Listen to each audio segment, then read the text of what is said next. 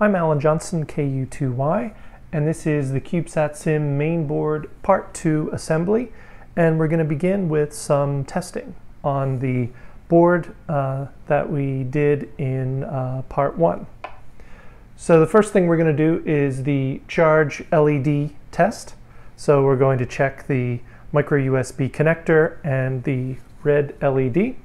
So I have my, my micro USB cable here plugged into a power plug, and now I just connect it here and I get the red LED. So that tells us that we are getting 5 volts DC at that point. So that test is complete. Now if we don't get that, it could be that this is not soldered on correctly. It could be that the micro USB cable isn't working, or it isn't plugged into a power outlet or a computer, or it could mean that the LED is backwards. Check the polarity, and or that this resistor R11 is not installed correctly. Okay, let's go to our next test, which is the Raspberry Pi blink test. So for that we need the Raspberry Pi 0, and I use a Raspberry Pi 0W. You could use just a Raspberry Pi 0 or a 02W as well. You also need the micro USB card that you put together in the software install step. Okay, so I'm going to put the micro USB card into the Pi 0W board, and then I'm going to plug the Pi 0 board. You notice there is an outline here labeled Pi 0WH, so that's showing you where it plugs in here on the bottom side. So I just line that up and then gently push down so that it is fully installed. You can see it's pushed in all the way there, and the same thing there. So we are ready to do the Pi blink test, and we also need the micro USB connector cable here, although for now we're going to plug it directly into the Pi 0. Now once this board is built, we do not want to do this. We want the power to come through the battery. But for now, with most of the board unbuilt, it's safe to connect power directly to the Pi 0, and you can actually plug it into either of the micro USB ports, but I'm going to go ahead and plug it into this one here, which is the power input. And once I do that, I should see the small LED on the Pi begin to blink. So let's see what happens. And there it goes. I don't know if you can see it there. It's a little bit dim. The LED is on the top of the board, but you can see it through that hole. But that blinking light there indicates that the Pi is booting, and we are in good shape. So the next test is the power test. So once the Pi has booted, there we go, and the software begins to run, the green LED will turn on and illuminates. There we go.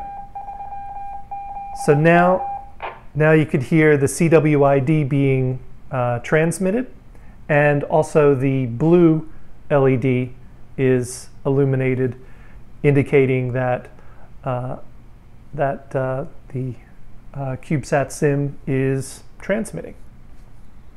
Okay.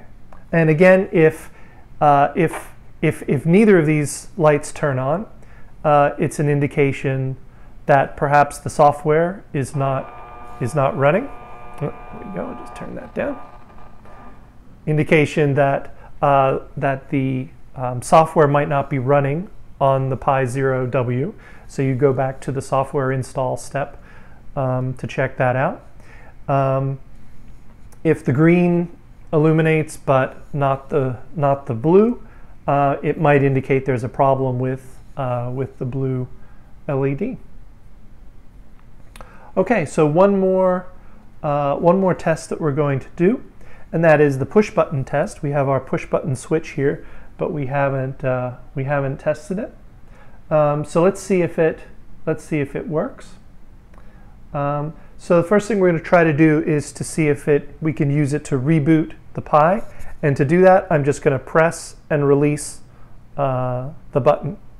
And when I do that, we should see the green LED and the blue LED turn off, and then about 30 seconds later they'll turn on again after the Pi reboots. So let's see what happens. Press and release, and you see the green LED goes out, and then the blue LED goes out a few seconds later. Okay, so that seems to be working.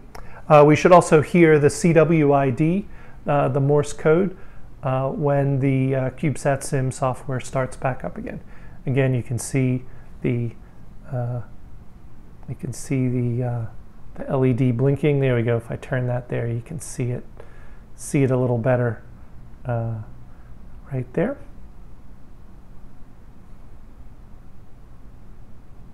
Okay, and we're starting up again. Green LED turns on, and then we expect the blue LED. Okay. So the button worked for rebooting. Now let's try changing modes. And I'm going to press and hold the button here until it blinks. And I just did it for one blink there, which should switch it to mode 1, which is APRS telemetry. So we should hear the CWID again, and then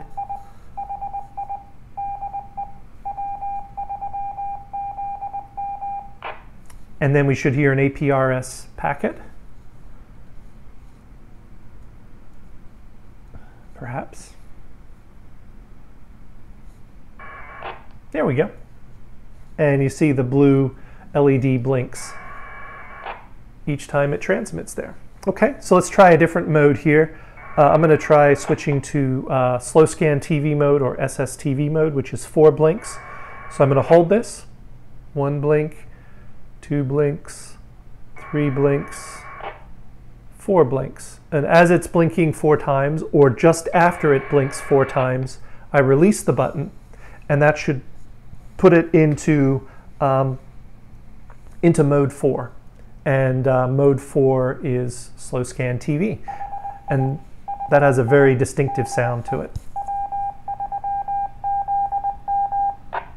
So we should hear that in a minute.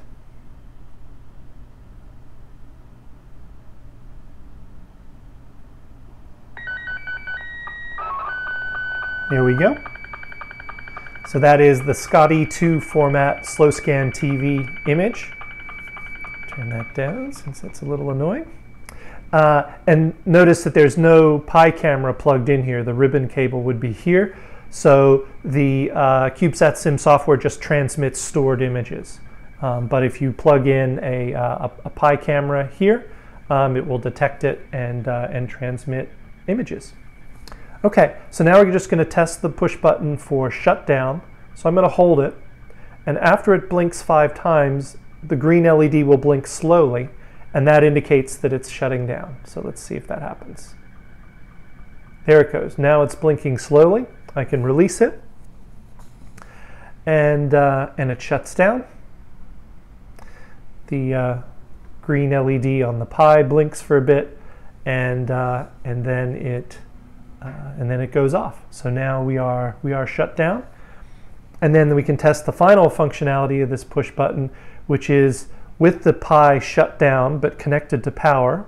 If we just press it and release it, it should boot up. and power on. So let's see if that happens. So I press and release. Yep, you can see the LED blinking there, and in a minute it will turn on. So our main board so far has successfully passed all the tests. If you don't pass those tests, you might need to check the software, the Pi 0, or the soldering on the main board itself. And in just a minute that should turn on. Yep, there's the green LED. And then in another minute we should hear the CWID. Here we go.